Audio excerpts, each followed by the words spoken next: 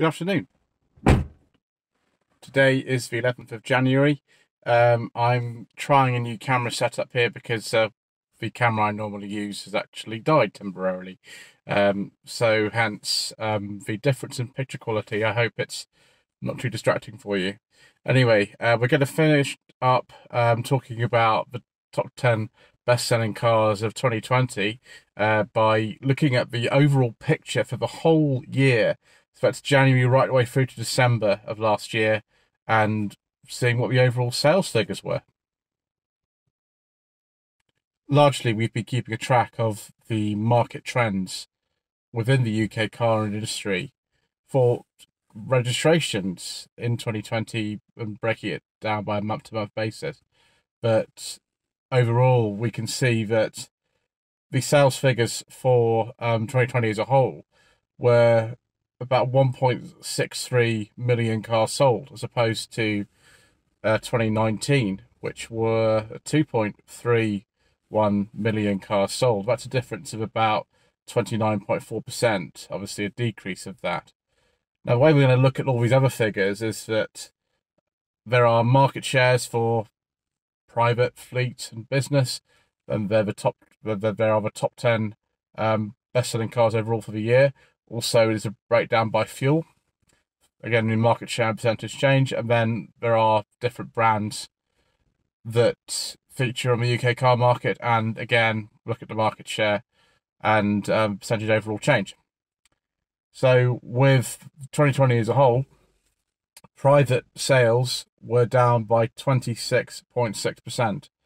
The market share for 2020 was about 46% versus 44% in 2019. So the private sector became more important. The fleet sector, that was even more of a decrease. It was a 31.1% decrease on 2019. Market share was 53%. It's now 52%. So again, became a little bit less important. For business sector, this is a much smaller thing than fleet. The percentage change was 43% down. The market share was down from 2.6% in 2019 to 2.1% in 2020, but that's not significantly different. Let's talk about the type of fuel that's powering the cars that were sold in this country in 2020. Diesel, 55% down. Market share went down from 25% to 16%. Mild hybrid diesel, there's things like, all kinds of things, various Volkswagen Group products and Kias and Hyundais and etc. There's loads of mild hybrid diesels now. The change of this was an increase of 79.6%. The market share increased from 1.5% in 2019 to 3.7% in 2020. Petrol, like diesel, big decrease, 39%. Well over 1.4 million cars were sold last year in Britain that were petrol powered. This is now down to 900,000. The percentage of the market in 2019 was 64%. Now it's 55%, so a 39% decrease. With mild hybrid petrol, this includes, for example, Suzuki's entire range. I think the Nissan Juke, Ford Puma, it's a mild hybrid version of that as well. Just gone on and on and on. So many. In 2019, the market share of that was 18%. It's now 1.8%. It's now 7.3%. It's a 184% increase. 184%. Crazy. With battery electric vehicles, this is pure electric cars like the Nissan Leaf, Tesla Model 3, then MGZ SEV, MG5 EV, a lot, Renault Zoe. 1.6% in 2019. Now 6.6%, a 186% increase, even more so than mild hybrids. Plug-in hybrids, despite having no government grants anymore on them, up from 1.5% in 2019 to 4.1% in 2020. a 91% increase. Hybrid electric vehicles, not so much of an increase. This is things like the Toyota Prius, Toyota Corolla, Hyundai Ioniq, which has just a normal hybrid option. This is up from 4.3% to 6.8%, that's a 12% increase. And overall, it's a 29.4% decrease in the car market, year upon year, 2019 to 2020. So with the top 10 best-selling cars of 2020, number one, no surprise, Ford Fiesta, 49,000 cars approximately. Second is Vauxhall Corsa, just over 46,000 cars, or was 46,500 actually. Number three is the Volkswagen Golf. Top three are very close. 43,100. Fourth is the Ford Focus, not so far really behind the Golf. 39,400. Next to Mercedes A-Class, again very close. A lot of these are very close together. 37,600 for the A-Class. Qashqai, perennial top 10 bestseller in this country for so long. Just under 40,000 cars. It's in 6th place. Mini, 7th place. Just over 31,000 cars. Polo, that's in 8th place. Just under 27,000 cars.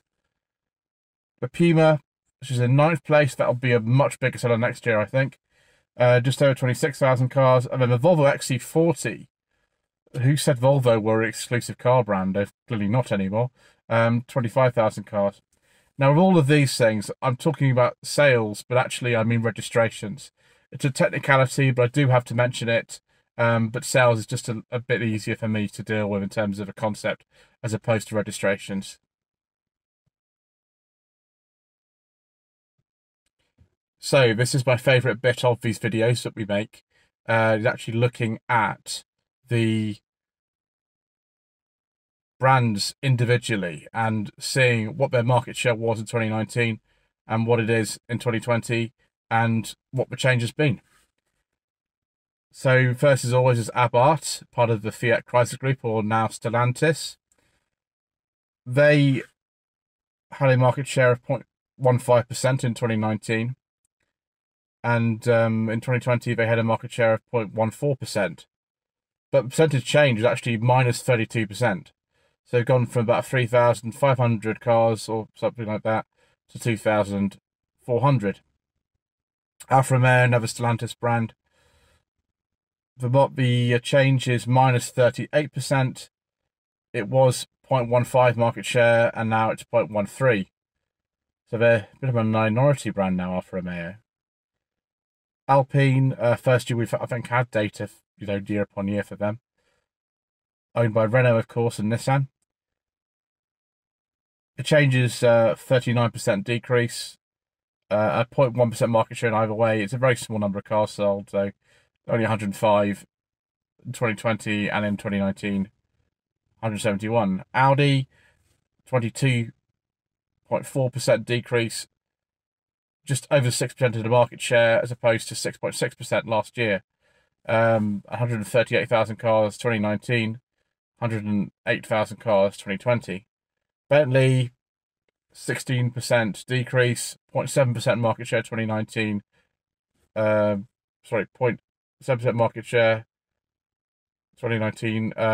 But although we've had a decrease, the market has actually increased because the market's down by about 30%. So it's remarkable, that actually.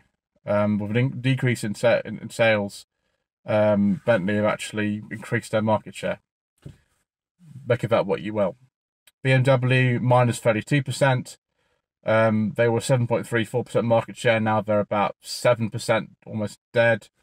But the number of sellers has gone down 170,000 to about 115,000. Citroën, another Stellantis brand now, 45% decrease. It was 2.2% market share. Now it's 1.7%. And the actual sales have almost halved from 51,000 to 28,000.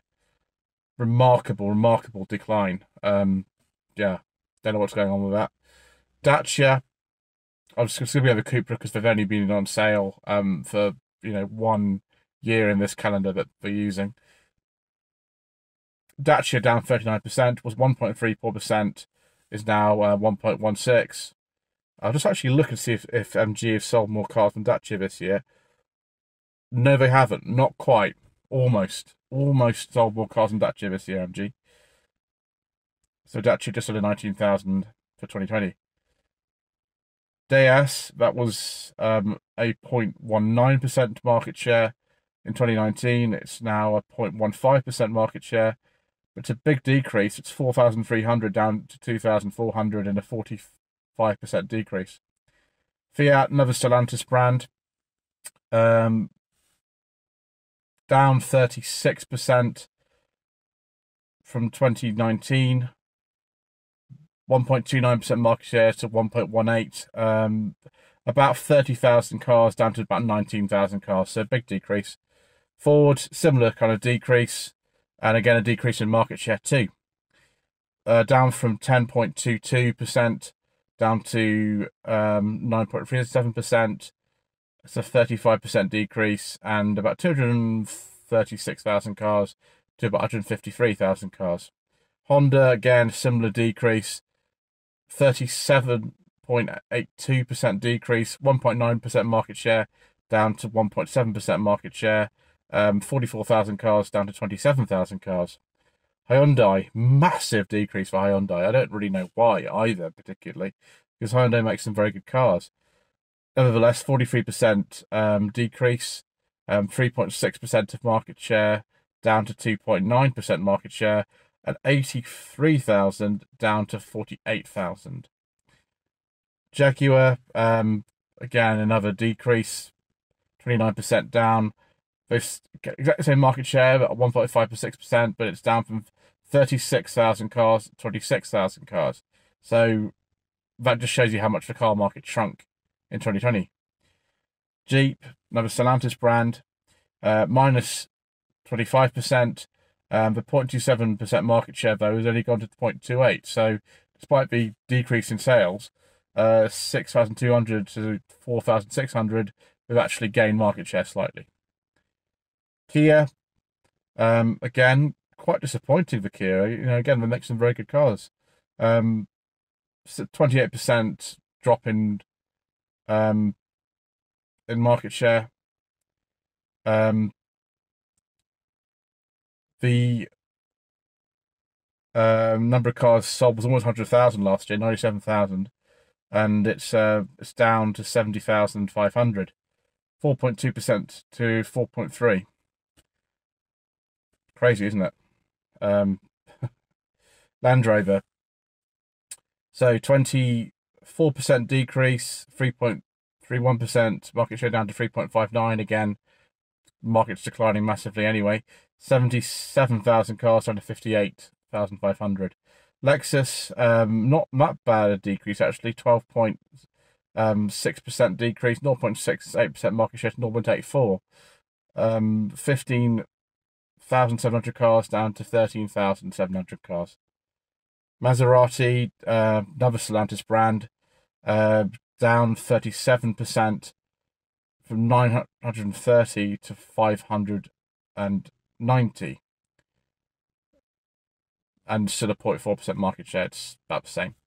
Mazda, 43% decrease, 1.7% market share down to 1.4. 40,100 cars down to 23,000 cars. Mercedes-Benz, 35% decrease, 7.4% market share down to 6.8. 170,000 cars, approximately down to about 110,000 cars. MG, this is going to buck the trend. Last year they had a 0.57% market share. They've now got a 1.13% market share. They were up 41% from 13,100 cars to 18,400 cars. Absolutely remarkable. Very, very, very hard to get any increase in market share with them and for anyone, and they managed it. Mini, 29% down, 2.8%, again to 2.83. Again, that's as much as you can expect in a market like that. 64,800 cars, down to 46,000. Mitsubishi down 44%, 0.7% market share. Last year, 2019, 16,200. 2020, 9,000.56. Nissan. Very popular cars, Nissans in this country, particularly the Duke and the Qashqai, which I think are still made over here. Or the Dukes, I think, are made in France. Someone can correct me about that. I get confused with which Nissans are made over here. They had a 4% market share in 2019.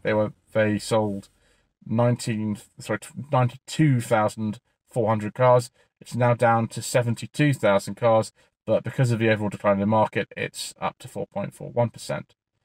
Peugeot, 29% decrease, 3.5% market share 2019, 80,900 cars sold. It's now 57,200, and they've slightly improved the market share to 3.51. Polestar I'm going to skip over because they've only been selling cars this year. Porsche, 6.4% decrease. It's not too bad, and this actually has led to an increase in market share from 0.66% to 0.88% market share. 15,250 cars as opposed to 14,284 cars. Renault, 28% decrease, 2.56% market share in 2019, and 59,100 cars sold to 42,750 cars and a 2.62% market share. Seat, same story as a lot of brands on the list. 34% decrease, 2.98% market share, and 68,800 cars sold in 2019, down to 45,400 and a 2.78% market share. Skoda probably done a bit better actually. They tend to be better than Seat in this country. 1.8% decrease, 3.25% market share 2019, and 75,000 cars sold. This year, about 59,000 cars sold and a 3.6% of the market share. Smart, last year they sold about 4,000 cars. That was a 0.17% of the market share. They had a 66% decrease and sold 1,377 cars and a 0.08% market share. SsangYong, last year they sold 1,900 cars. It's a 0.08% market share. This year, they've actually increased the market share slightly to 0.09%, but they only sold about 1,500 cars. Subaru, massive decrease. It's gone down by 68%. SsangYong ran down by 23%. Subaru down by 68%. Last year it was a 0.13% market share, about 3,000 cars. This year, 951 cars sold and 0.06. Suzuki, again, quite a big decrease, 43%. 1.59% of the market share and 35,000 cars sold last year. Now it's 1.22 and 20,000 cars sold. Toyota, they haven't done too badly, 13% decrease, 105,000 cars sold with a 4.5% market share. This year, because of what the market's done, fewer cars, 92,000 cars, and but it's a 5.6% market share. Vauxhall, 40% decrease, was 6.9% market share, 160,000 cars last year. This year, 95,000 cars, 5.85% market share. Volkswagen, despite the 26% decrease, their market share has gone from 8.7% to 9.09%. They sold over 200,000 cars last year, and now they're down to 148,000. Let's just see how Ford compare. Yeah, Ford is still in the lead, but not by much at all. Volvo was 2.43% last year, 56,200 cars sold, and now it's 46,400 cars sold, 2.85% market share, and a 17% decrease. Other importers, this is mainly Tesla. Last year was 14,600 cars sold, 0.63% of the market share. and this year 26,000 cars sold, approximately 1.6% market share, a 78% increase. So there we are. Those were the top 10 best-selling cars of 2020 overall, and quite a lot of them was very depressing news. Obviously, the only brands to have had a significant increase were Tesla and MG. So there we are. I hope you found that interesting. I know that it's a bit of a minority interest, this, apart from some of my subscribers who love it, so we continue to do it. Anyway, thank you ever so much indeed once again for watching. Don't forget to subscribe to the channel for more fascinating statistics and other exciting videos. Don't forget to like this video, leave a comment below. Please switch on notifications if you'd like to be informed of when videos go live. Just click the bell and allow notifications. Links to Instagram and Facebook are in the video description below. Thank you ever so much indeed once again for watching.